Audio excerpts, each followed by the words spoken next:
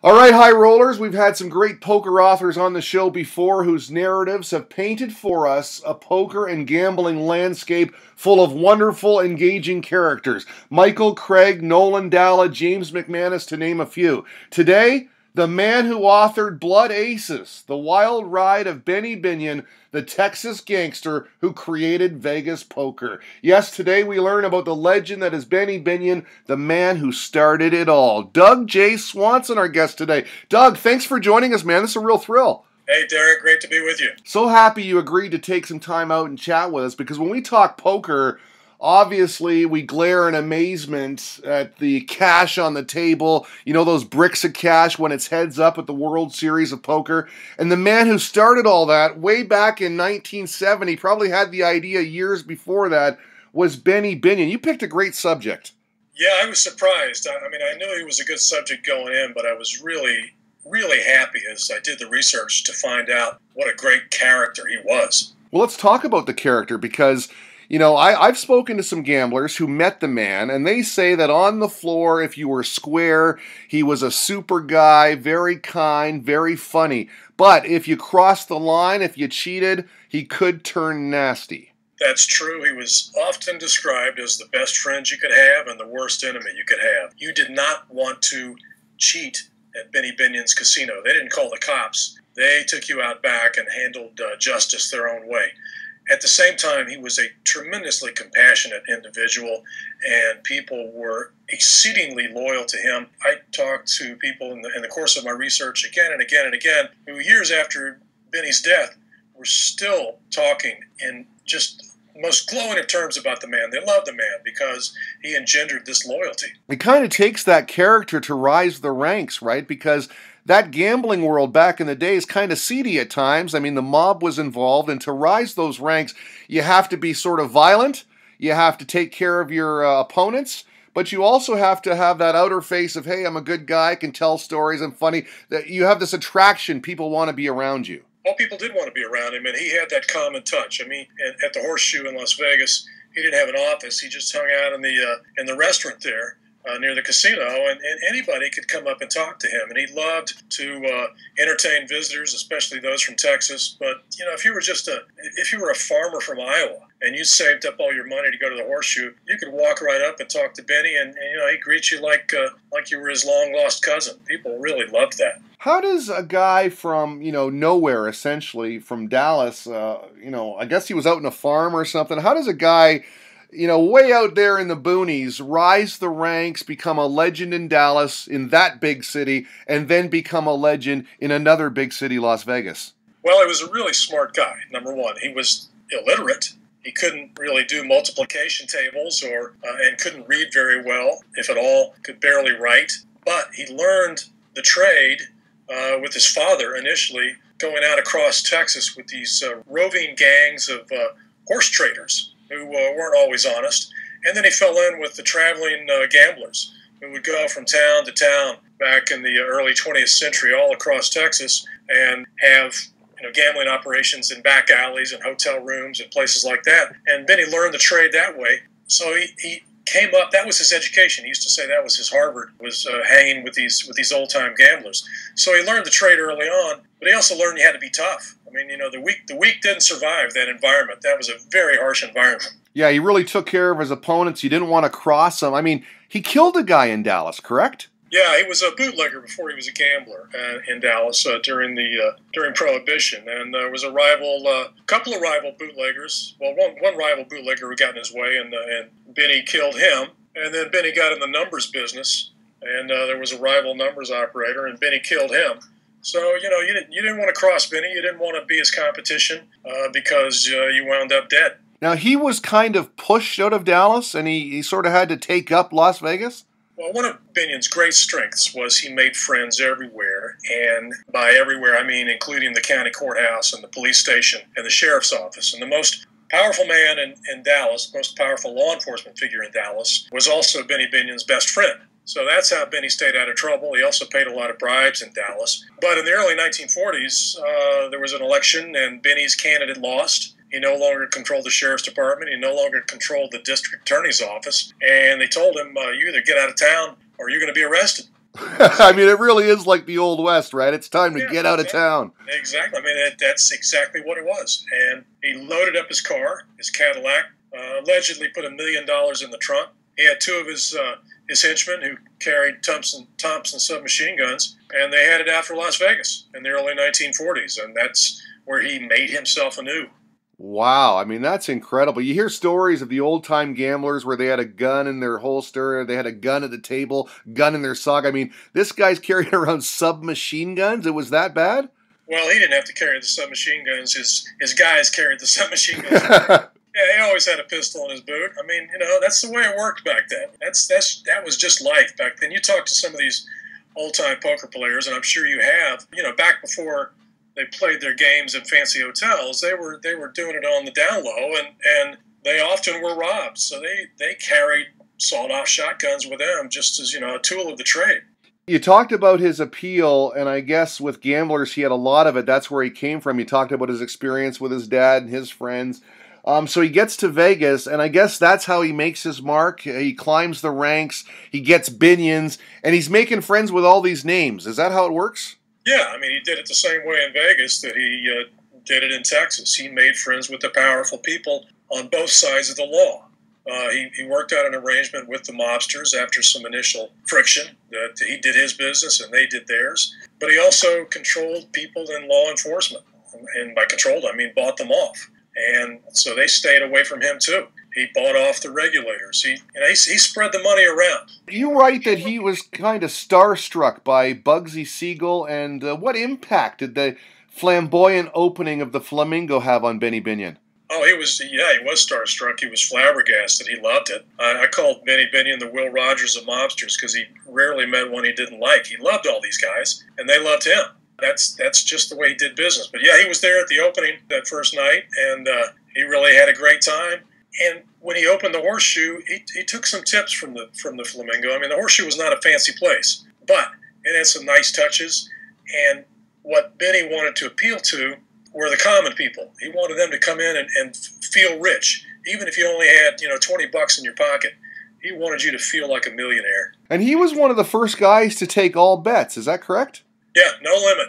First bet was your limit. So you come in, you put down $500,000. That's your limit right there. Because I guess a lot of operators at the time were afraid to offer that because the bigwigs would come in and try to clean them out. Yeah, and they're looking at the bottom line from week to week, month to month, and Benny took the long view. There's a country singer named Larry Gatlin who I talked to. Unfortunately, I talked to after I wrote the book, but I was talking to him about something else, and he had known Benny, and he recalled one day that he was sitting in the Horseshoe restaurant with Binion, and one of the pit bosses came up and said, "Hey, Benny, there's a guy out here who wants to put down $100,000 on a roll of the dice. Can we do that?" And he said, Benny looked at him and said, "Hell, it's a damn gambling joint, ain't it?" And that was Benny's approach. Benny figured, rightly, he was going to win it back in the long run. He might lose that first big roll, but at the end of the day, at the end of the year, he was going to get it back, and he did. He was a tremendous success. I read somewhere that Benny's business philosophy was good food, good whiskey, and good gamble. Does that sum it up? Oh, that's absolutely right. I mean, the food was cheap, but it was good. A lot of the beef for the cheap steaks, came from his ranch in Montana.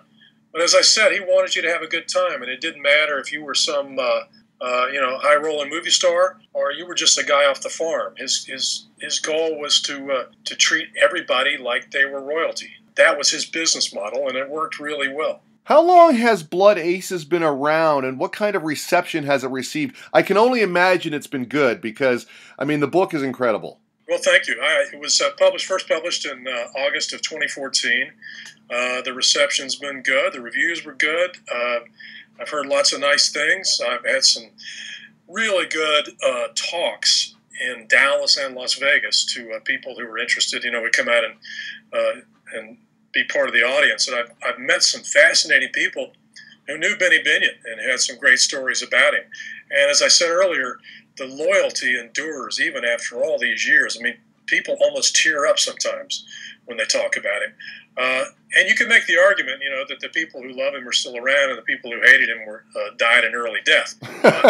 The people who knew him, when they talk to me now, they are fervent in their admiration for the man.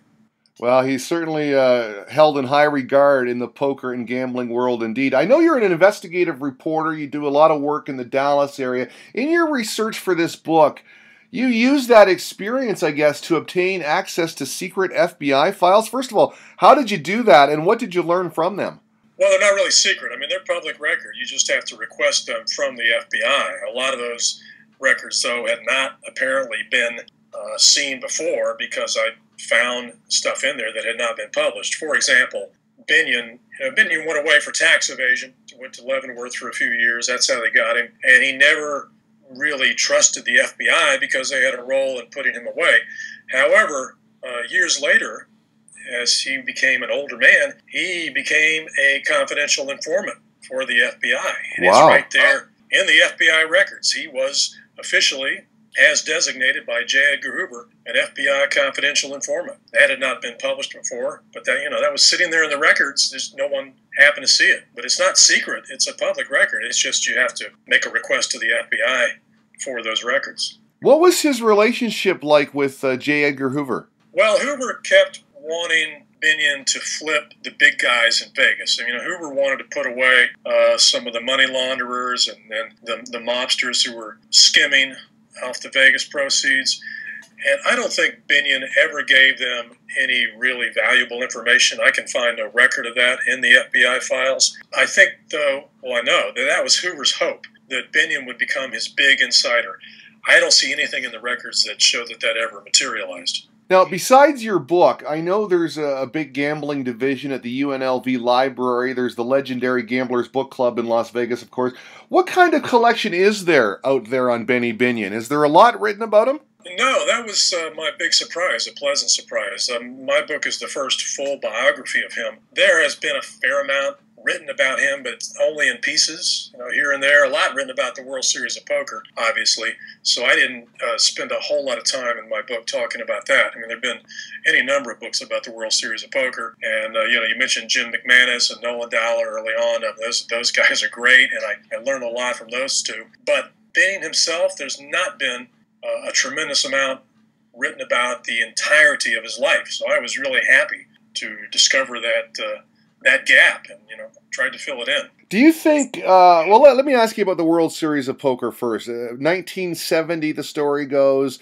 I guess it started from the Gamblers Texas Convention or whatever that's called, and then it became the World Series of Poker. That's where Benny got the idea. Could he ever have imagined back then what it's grown into now? Oh, he said that he couldn't believe what happened. I mean, early on, he just had a handful of players, and I think at some point he said he hoped to get maybe 50 to 75 players. That was the big goal. And of course, it's gone way, way, way beyond that. But as you know, it started out at the Horseshoe, right there on the casino floor. They didn't even have a poker table to begin with, and they had to move some of the other tables out of the way, the roulette and the blackjack and all that, just to play poker. And when it started out, people just stood there and watched these big poker names like Doyle Brunson and the others play poker. And now it's grown into this huge worldwide enterprise on ESPN and millions of dollars in purses and thousands of players. But no, he never envisioned that. It was just a publicity stunt early on just to get people into the casino because he knew if you came in to watch the poker players, you'd do that for a while and then you'd walk over to the blackjack table and lose your money. That was the plan. The World Series of Poker has certainly grown. I mean, it's remarkable now, and I guess all the big stars of today owe it to Benny Binion. Can you comment briefly on his family and some of the drama that's unfolded with, his sons and daughter and the selling, I guess, of the World Series of Poker? Yeah, he had 5 children. 2 of them have died. Jack Binion, who was instrumental in helping Benny start and continue the World Series of Poker. Jack's probably familiar to a lot of people. He's been in some TV ads for the other horseshoes that have been developed in other parts of the country. Ted Binion was the problem child. He was Binion's son, who was an extremely bright guy. Some people called him a genius at calculating odds. But Ted had drug problems and other problems, and he died under some mysterious circumstances. Maybe he was murdered, maybe he wasn't. There were some people convicted of killing him, but that was overturned later. So that was a big tragic problem. And once Benny died in the late 80s, the family fought over the assets. That was finally settled, and the Horseshoe was sold to Harrah's, which now has the World Series of Poker. But it was a long, difficult process. I can only imagine. Lastly, I guess before we talk about your other projects and your website, back in the day when Binion was running Binion's Horseshoe and things were lively, I guess the atmosphere must have been electric. Was Benny like a rich man just flush in money? And what was the atmosphere like in the heyday, on a Saturday night at Binion's when Benny was there? Yeah, Binion was a rich guy, but it was all in the family. This was not a corporate arrangement like much of Las Vegas has become. This was a family operation. And they would take the money and take it back to the county room and put it in a big pile. And when that pile got too big, they'd put it in another pile. And that's the way they kept track of their money. It was just everywhere. Ted Binion was famous for allegedly burying millions of dollars in silver out in the desert. So they had an unconventional approach to money. But, yeah, the Horseshoe was the place to go. If you were a stone gambler, that's where you went, because there was no limit, and that's where the gamblers were. They didn't have any floor shows. They didn't have any magicians. They didn't have any ventriloquists, no bands. Benny always said he didn't want his money flowing out the end of some guy's trumpet. You were just there to gamble. You weren't there to hang out with the Rat Pack or see Jay Leno or watch a boxing match or anything like that. You went to the Horseshoe to gamble. Well, I was lucky enough to get to the Horseshoe one time. I'm up here in Canada, but I got there one time, where the wall is with all the world champions, and it was damp and musky, and it was just dark, and it just had a great feel to the place. I could just feel the legend's presence. Yeah, there was the cigarette smoke sort of hung to the walls, and some of the carpet probably needed replacing and all that. But yeah, it was a fantastic atmosphere, and it was, as I said, it was for gambling. The book is called Blood Aces. The author is Doug J. Swanson. And Doug, you've got a website here. It's DougJSwanson.com. This is your first piece of nonfiction? You've written other novels, right? Yeah, I've written 5 novels. This is my first nonfiction book, and I'm working on another nonfiction book right now on the Texas Rangers, the law enforcement organization. So that'll be book number 7. Book 7, wow. Now, if I can get you to sum up Benny in 3 words before I let you go, could you do that? Sure. Fascinating, compassionate, dangerous. There you go, folks. Doug J. Swanson, really appreciate your time, man. I appreciate this today. Hey, thanks, Derek. I enjoyed it.